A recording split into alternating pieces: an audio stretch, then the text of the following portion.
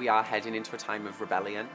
Punk, anarchy, queer, filthy, sexy, kind of taboo. It literally is Paris Fashion Week on crack. They needed an escape, they needed somewhere to go where they were accepted, where they could be completely free. The ball started in Harlem. This goes on all around the world, but we've brought it here.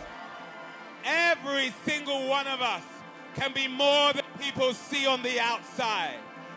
What you do for a living, doesn't matter who you are, it's all forgotten in that one night, and you are just there to walk and to own it. The celebration of the textures of what different types of beautiful freaks are out there in the world. And the ability to be strong in the face of adversity comes from Vogue, and at that moment to be unashamed. The representation is a great one. Just shows that we're not all just angry and black.